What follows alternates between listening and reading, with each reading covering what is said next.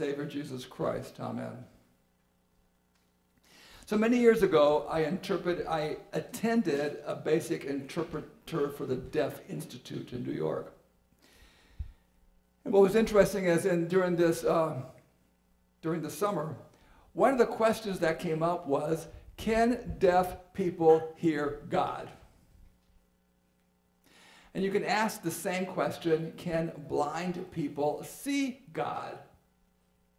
Well, a few weeks ago, we had the story of the man who was born blind. And the conclusion of the story was that the blind man could see better than the seeing people. And so when people are deaf, they can sometimes hear better than us.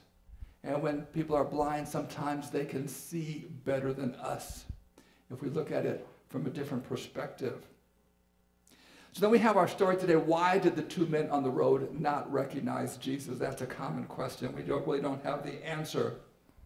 Why didn't they recognize him? I think it's because of their expectations. Their expectations. He asked them, "What are you discussing together as you walk along?" They stood still, their faces downcast. One of them, named Cleopas, asked him, "Are you the only one visiting Jerusalem who does not know the things that have happened there in these days?" "What things?" he asked. "About Jesus of Nazareth," they replied. "He was a prophet, powerful in word and deed before God and all the people. The chief priests and our rulers handed him over to be sentenced to death, and they crucified him. But we had hoped that he was the one who was going to redeem Israel. And what is more, it is the third day since all this took place. In addition, some of our women amazed us.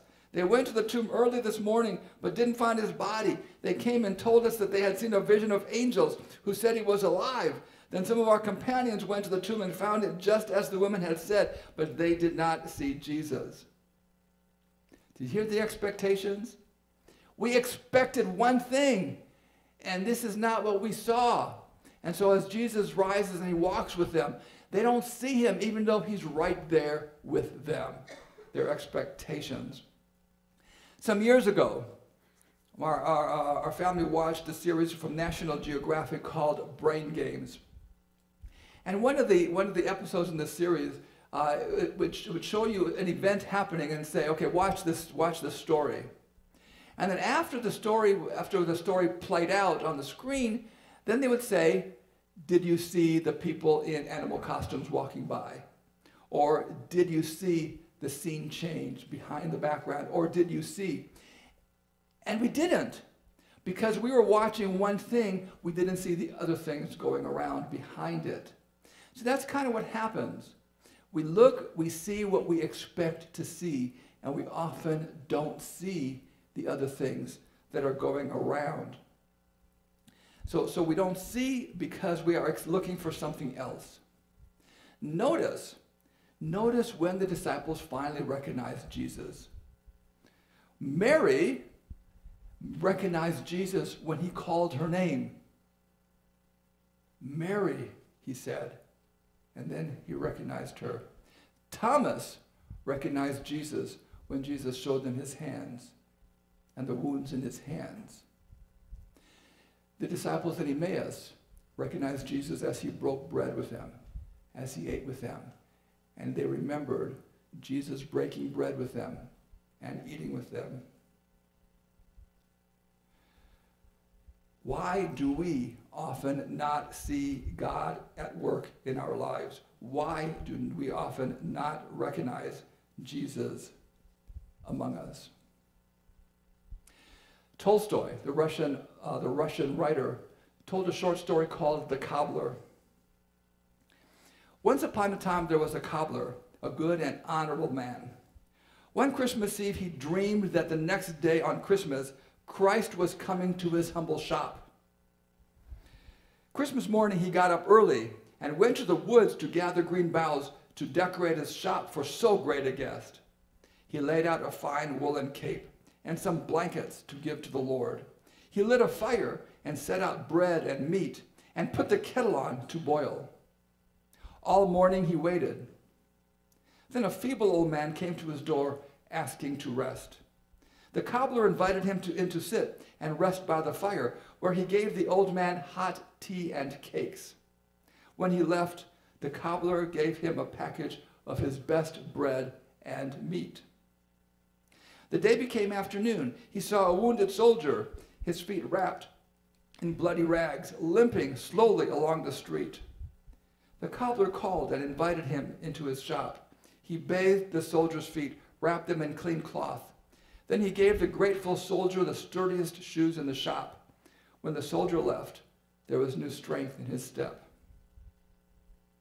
As evening approached, the cobbler became discouraged. Just then a young woman walked by, shivering and crying, carrying a baby in her arms. The cobbler called to her, asking what was wrong.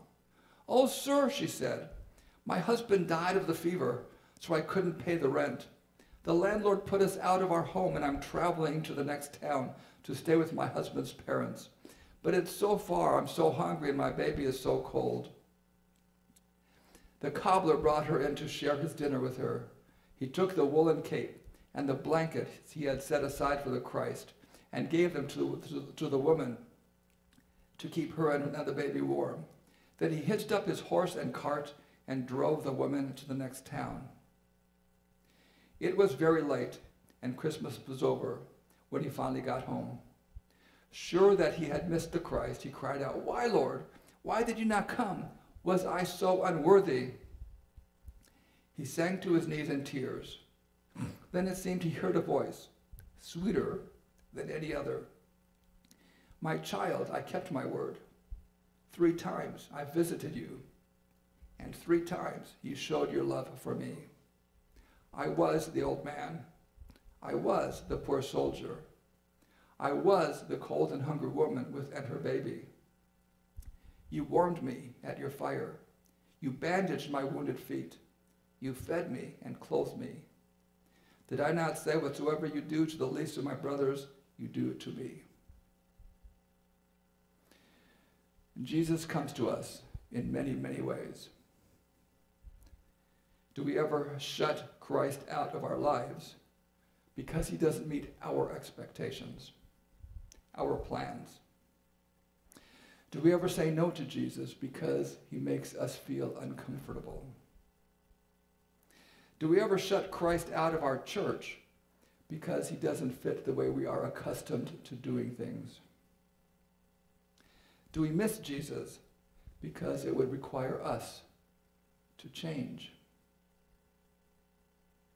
Please stand for prayer.